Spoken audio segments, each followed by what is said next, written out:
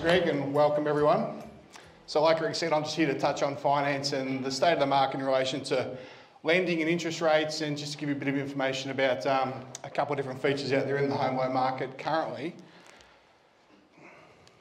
So we'll start with the Reserve Bank official cash rate, which we're all aware of where it was and where it currently sits and where it was historically for anyone that's in the room that had the pain of 18% when they were buying their first home some time ago. Yes, I hear a couple say. So we were down at record lows. Now, we've never seen an amount of consecutive rises as we've seen in the last 12 months, but what we are sitting in is historically a normal band. So between the 4 and 6% is historically a normal rate or normal Reserve Bank cash rate. So we probably need to be reasserting where we're going to be in the future. It's not going to get back down to unlikely to get back to the rates that they were before.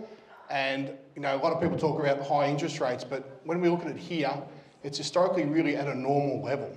And there's probably going to be a prolonged period of where rates aren't going to move very much in the future, maybe up and down a little bit, but significantly probably remaining around this sort of 4% mark or a little bit under.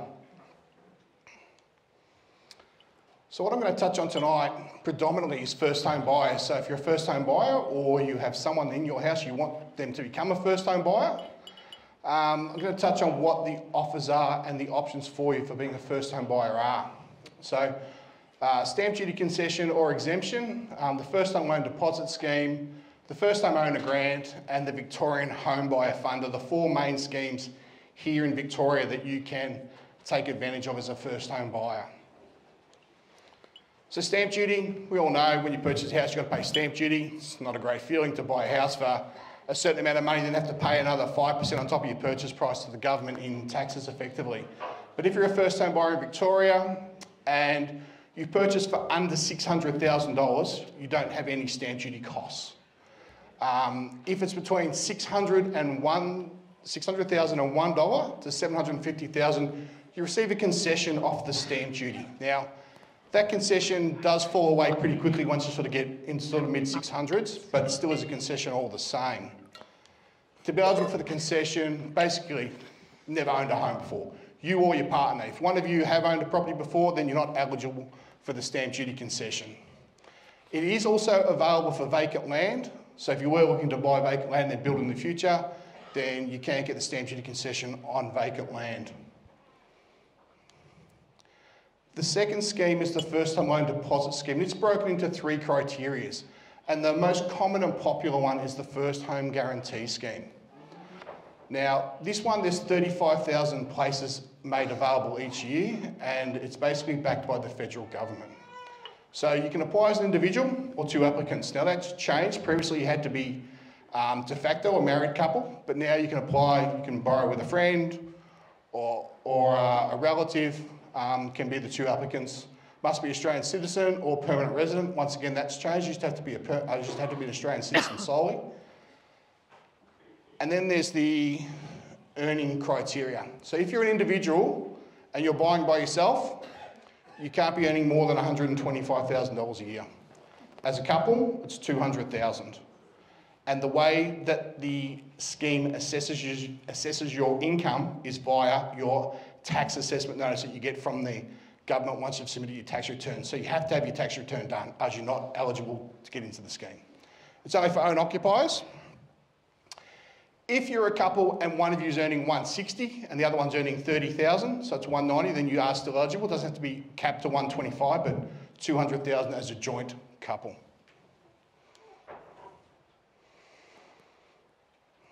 Once again, can't have owned a property, but if you have owned a property, it's first home buyers and people who haven't owned a property in the last 10 years. So if you owned a property back in 2012 and sold it, haven't owned one since, then you are actually eligible for this scheme as well.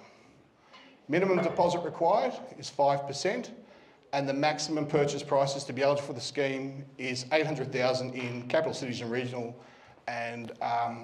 centres, and $650,000 for the rest of the state.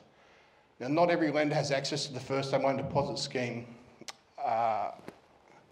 system. There's only 33 lenders who can provide this particular loan.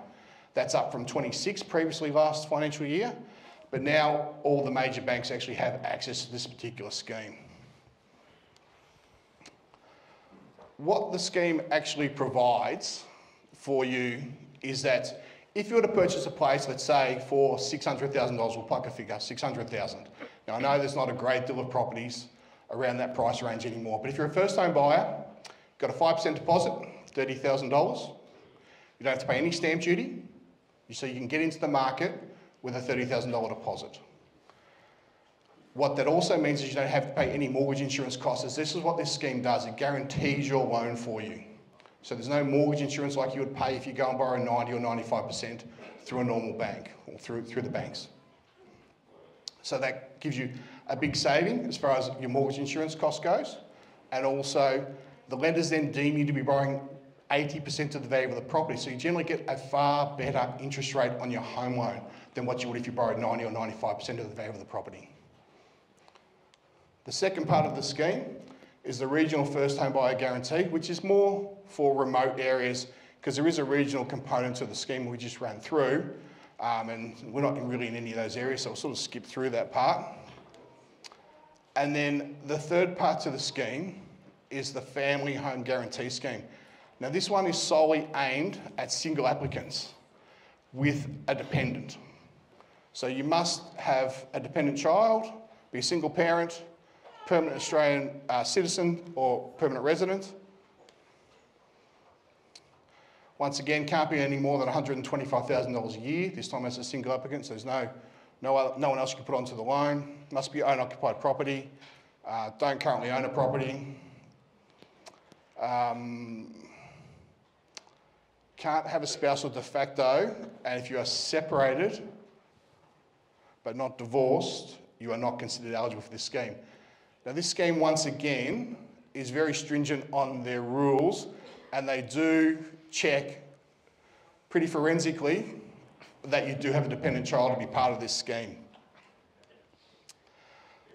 But the good part of the scheme is, once again, you only need a 2% deposit to buy a property.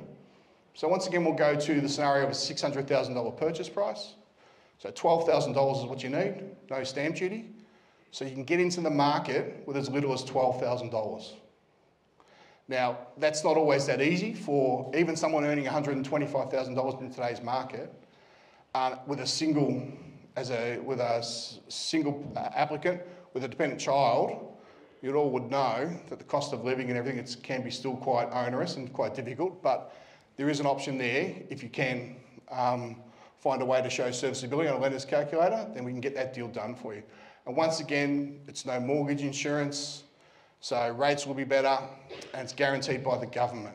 So the lender doesn't have to require any mortgage insurance. So it's, once again, it's a really good scheme, but it is limited to a very small area of people who sort of qualify for that particular product. First time owners grant, everyone's probably heard of this one, it's been around for a long time now. $10,000 for new home builds up to $750,000. And the last one is the Victorian Home Buyer Fund. Now this one is a little bit different again. This one's sponsored by the state government, and they will contribute up to 25% of your purchase price. It is only available through the Commonwealth and Bendigo Bank. Maximum purchase price is $950 effectively in Melbourne Metro, regional 600,000 or less. Once again, Australian or New Zealand citizen this time, permanent resident, 18 years of age, must have saved 5% deposit again, or 3.5% if you're eligible, and be earning $130,000 or less as an individual, or $208,000 for joint applicants. Must occupy the property, must be a natural person. What that means is you're not a company or a trust, and not purchasing from a related person, so you can't be buying mum's property. Must be an arm's length transaction.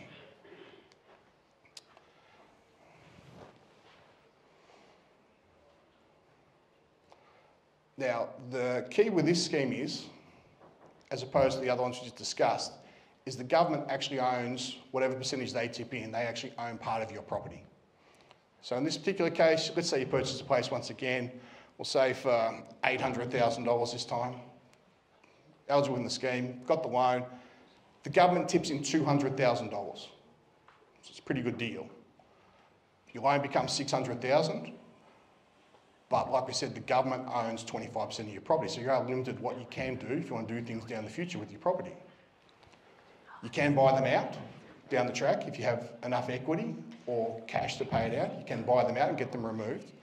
But if you don't, and it comes in time, and you've now sold your property, and the government still has that guarantee there, they will take 25% of the sale of that property when it comes time to sell.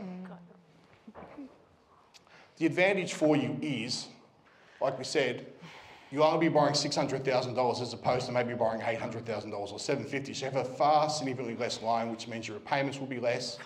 So there are advantages there. Without knowing the ins and outs of the scheme completely, because it's not actually eligible to brokers, which is what I am, you would need to speak to the Commonwealth or Bendigo directly if this was a scheme you're actually interested in. But I don't know what the requirements would be. Let's say your property needed re-stumping and you wanted to borrow $30,000 on to top up your loan. You then have to get approval through the scheme again. So there are some restrictions, but it is a good product to get you into the market if you're so way inclined. So for more information on these schemes, first time home deposit schemes, the website's there, nhfic.gov.au, and all the other ones are the Victorian State Revenue Office website. They're all on there, and you can get some more information about those particular schemes there if you're interested or just want to have a look. Or feel free, if you want to have any queries, you can give me a call. My details are around, and that's all fine as well. Or speak to me after the presentation's on. I'll be here for a while. The last term I'm going to speak about, and some people might have heard of this of recent times in the media, is called a mortgage prison, or being a mortgage prisoner. And what that means is you are stuck in your mortgage, can't get out. You borrowed when rates were 2%, and you just qualified on the lender's servicing calculator. Now, every lender has a servicing calculator, and they are all different. They all work out how much they're prepared to lend you. Now, you might have borrowed 18 months ago, rates were really low. You just got over the line on the lender's servicing calculator, and now rates have gone up. You look at your interest rate and go, oh, my rate's a bit high with this lender, I'd like to refinance. But when it comes time to go to a new bank, and they go, yeah, we can do a 0.5% better for you, you find out that you can't qualify on the lender's servicing calculator. Because when they assess it at 3% higher than the actual rate you're paying. So if your rate's 6% you're paying today, you're getting assessed at 9%. So previously when your rate was 2%, you're getting assessed at 5 or 5.5%. So you find that you can't move. You're actually stuck with your lender. And this figure here, about 16% of households are what's termed a mortgage prisoner. Well, that was back in April this year. So that was a while ago. Now, the Reserve Bank doesn't set this policy. This is done by the regulator, APRA. And the central bank said, analysis is showing that almost half of the nation's poorest borrowers may be in mortgage stress because of high interest rates. Now, there's a difference between high interest rates and interest rates being higher. High interest rates today might be 8%. But as we showed in the initial graph here, rates are sort of sitting at a more normal rate as far as the Reserve Bank goes. So don't confuse high interest rates with paying a higher interest rate, because you might be paying a high rate on your particular loan, but I think where the Reserve Bank is sitting with rates in the future, they're going to be more of a normal range. But if you are on a higher rate and you can't refinance, there are now options for you that have been brought forward with the regulator that you can refinance if you've got a good history. There are restrictions on the loan and the type of loans you can do, and probably too much for me to go into too much detail, but banks will be able to assess your loan for a refinance at effectively 1% higher than the rate you're looking at taking the new loan at. So rather than having that 3% buffer built in, it might only be 1%. So it makes it a lot easier to try and do a refinance.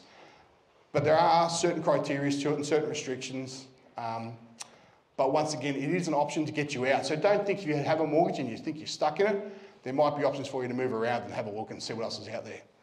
But like I said, I'll be around for some questions later on. If anyone's got any queries, feel free to come up and have a chat. But that's it for me, and thanks for coming out.